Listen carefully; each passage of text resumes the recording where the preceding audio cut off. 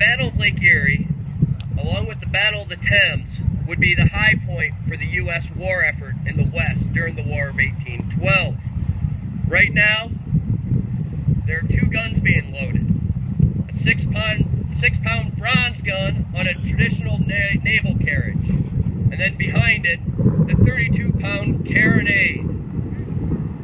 You'll look at those guns. Of course, the 32-pound carronade's bigger. But the weight of that gun alone is equal to only a long gun, a cannon, that'd be a 12-pounder, which is the size shot it would fire. This would be very important weight, both how much it can throw in battle, but also how much these things weigh on board ship.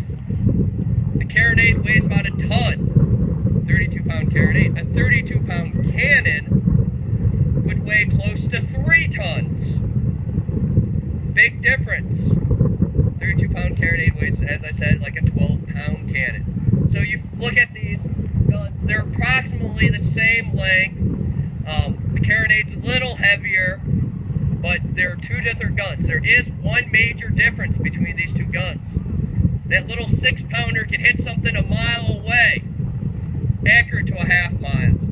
The carronade, lucky to hit something a half mile away, accurate to less than a quarter of a mile.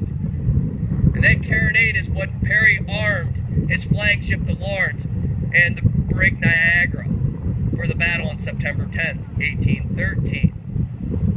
Why did he choose short-range guns? Because the lake is very shallow. His vessels can't hold the weight of heavy guns. So that is why he chose them. And in a second, I think they'll be ready to fire, and you'll be able to witness the difference between these two guns.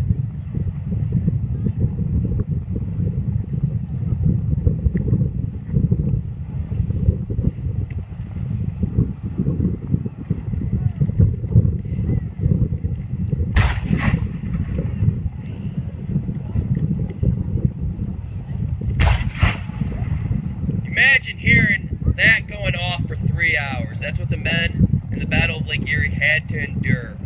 Hearing that constant blast. We here at the National Park Service, we have to wait 10 minutes between doing it again. Back then, they were loading and firing as quick as they could. Men would get tired. Many would die, be injured. They'd have to go visit the surgeon. The aftermath, but you don't think of the glorious part of battle.